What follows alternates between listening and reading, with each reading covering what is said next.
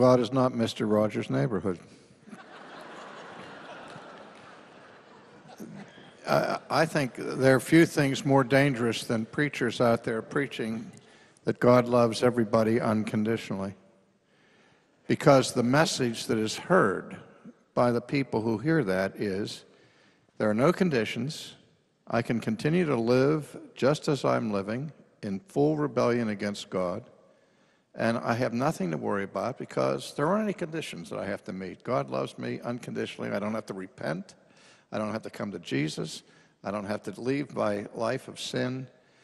No conditions, no strings attached. God loves me just the way I am. He's glad that I turned out so nicely, and so on. But there is a sense, I've written a book on the love of God, where I talk about the three ways in which theologians speak about the love of God. God's love of benevolence, where God has a good will towards everybody, believers and non-believers.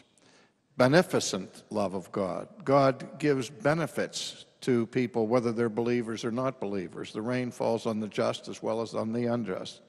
But the most important consideration is the love of complacency, not the love of smugness, but what is meant by the love of complacency is the filial love that God has for the redeemed.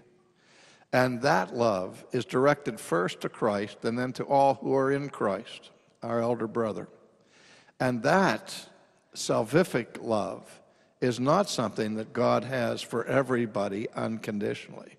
And sometimes we close our eyes to what the Bible says frequently about God's posture towards the impenitent. God, the Bible tells us, abhors the wicked. That's strong language. God abhors, detests the wicked who are impenitent. And then people say, well, God loves the sinner. He just hates the sin.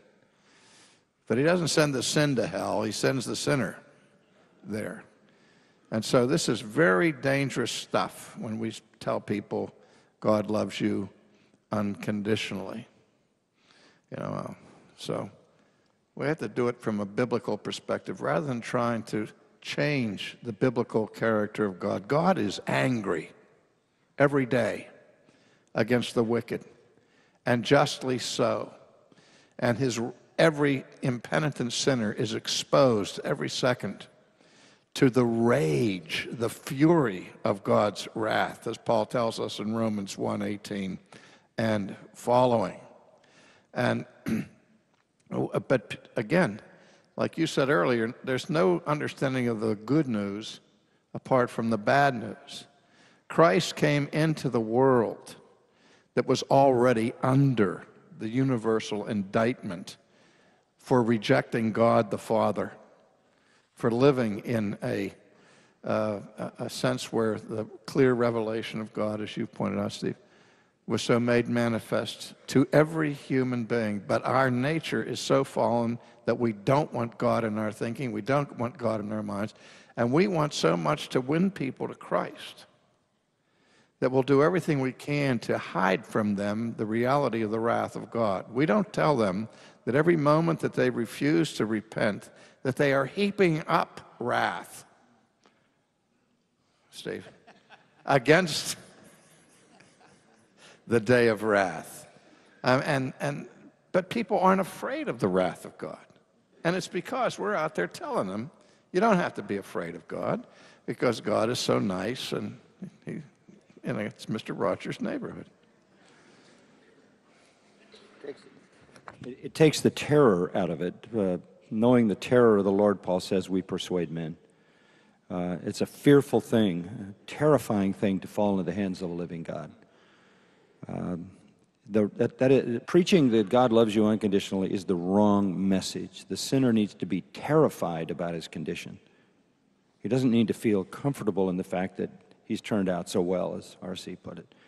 Just in the last year, John, I've had two guys come into membership in our church as adults, baptized as adults, by the way, who in their testimony is that what drove them to the gospel was they realized that they were on their way to hell. Yeah. And that's scared them, literally scared them the hell out of them, right? Yeah, and rightly so. Yeah.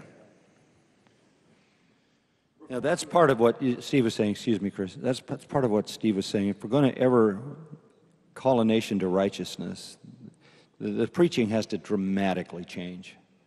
It has to dramatically change.